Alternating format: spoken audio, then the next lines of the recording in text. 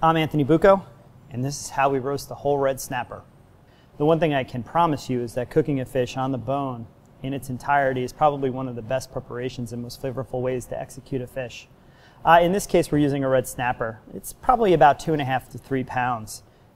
Snapper is one of the best fish to work with. It's got meaty texture, a sweet flesh, it's sustainable, and it's interesting.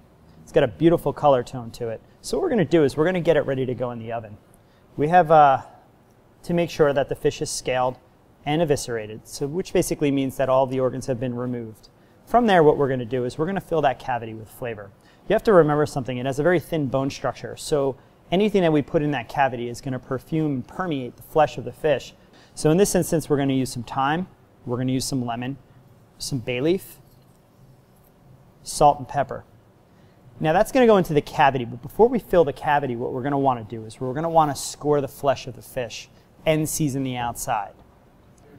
In essence, what we're going to do is we're going to make some nice, clean slash marks into the side of the fish, 4 on each side at a 45-degree angle, thus making sure that the heat in the oven can kind of get around the flesh and set the protein in the middle.